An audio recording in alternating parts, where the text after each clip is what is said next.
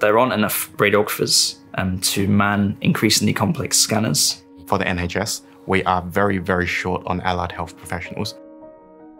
My real challenge is how to introduce education, training and support in incredibly busy environments. So by using the ROC, we've been able to essentially duplicate our control room.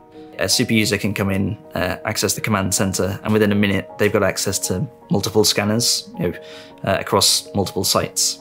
That I've been able to use this system from both sides as both a trainer and a trainee. I think it's a much more beneficial use of our more experienced staff's time, being able to spread them across the whole department rather than localised across just one scanner and just one examination.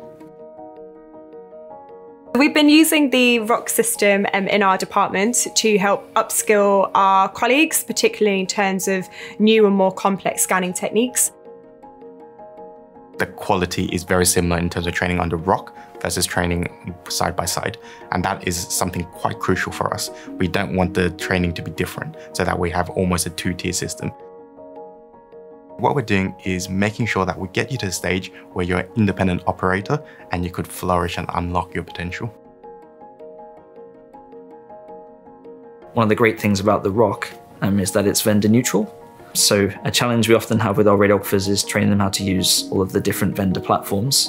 Platforms such as this then allow those experts to support colleagues in the sector, colleagues in the region, colleagues around the country. I think being able to have that support that is available pretty much immediately is also essential, particularly in an acute setting. We really wanted to develop the cardiac MR service. To begin with, only one scanner had the capacity to deliver those cardiac MR imaging. But because we've been able to use the ROC, train people quicker, train more people to deliver the service, how long it's taking us to acquire a non-complex cardiac MR has actually dropped compared to before having the ROC. So having that expertise available and concentrated in one place actually has a really good benefit to the patient. And we can actually now do cardiac MR on 3 of our 4 scanners. The biggest benefit to the patient is firstly in preventing those delays to the workflow of the department, and secondly for making sure that every patient is coming out with the highest quality scan possible. It's actually the quality and the standard is the same. What is different is the speed at which we could train at, as well as the efficiency which we could train at. So we've roughly doubled the number of staff that we can train in the same period of time by using the ROC. On average, we're saving about 2 minutes on a scan every time a ROC user contacts the expert. That's 2 minutes less spent inside the scanner.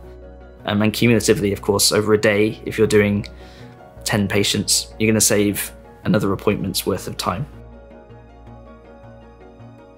I think the most unexpected thing for me with this technology is how easy it was to use. So a lot of new technology will tell me, you need to do this, right? Whereas the ROC says to me, well, here's the equipment, these are the options, what would you like this equipment to do for you?